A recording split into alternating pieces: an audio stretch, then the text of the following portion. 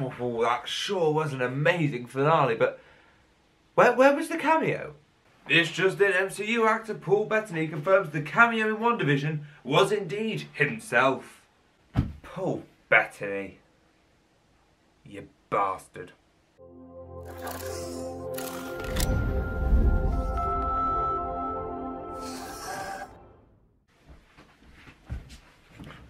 Yeah, you heard me right.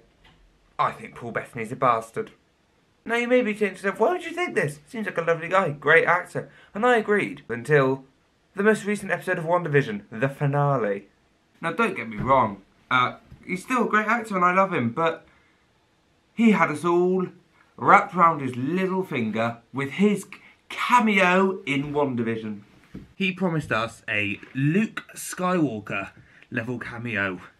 And what did we get? We just got Paul Bettany duplicated.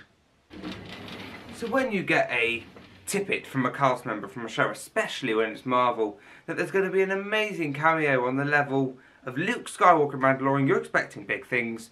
Some of them we've theorised on this channel: Doctor Strange, Magneto, Professor X, the Fantastic Four. All great choices, but no. The cameo was just White Vision, which was just Paul Bettany. He wanted to work with himself for ages. And that is the single reason why I hate Paul Bettany and think he's a bastard. So Paul Bettany, if you're watching this,